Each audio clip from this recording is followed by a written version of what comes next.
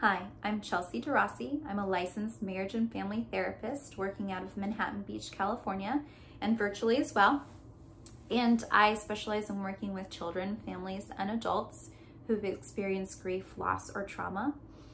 And I also happen to be a registered art therapist. So what that means is I'd like to talk with you today about what art therapy is, but more importantly, how you can use art on your own at home to enhance your wellness journey. So art therapy is essentially what it sounds like. I use art in the therapy process to encourage you to look at your feelings, explore your feelings and process them in maybe a different way, and then communicate that with others.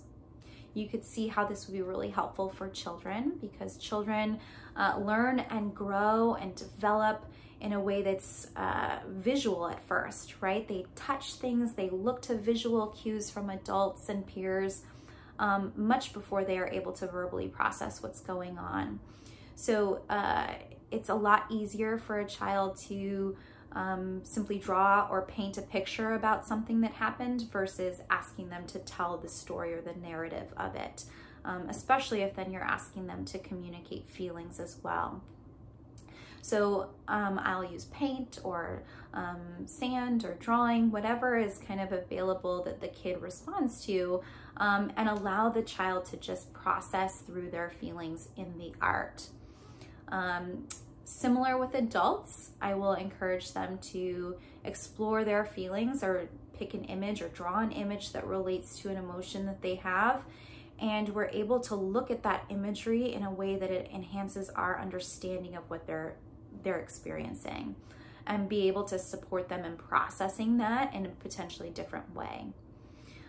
Sometimes we'll use collage with adults because that feels more comfortable, or it feels safer to start with something where you're not having to draw or paint. And it can be a little cathartic to look through the magazine and look for images that you feel represent feelings for you. Interestingly enough too, we know that art is a right brain activity. So what that means is it's activated in the right side of your brain. That's also the side where the memory center is. So especially for grievers, where you're talking about and wanting to remember memories and experiences you had with your loved one, it would be important for you to be able to use art, because art, when you're creating it, will activate the neural connectivity to that same center of the brain. So how can you use this at home? Well, you can try the different materials, try the different art mediums. I encourage you to explore what feels comfortable for you. But I would suggest that you try to focus on the process of creating something rather than the end result product. Oftentimes, if we get stuck thinking about how a picture or a painting is going to look, it takes away from the process of creating.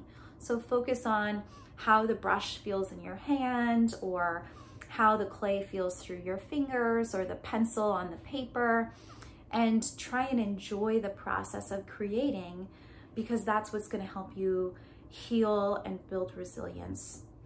I encourage you to try some art at home, and I wish you all the best. Take care.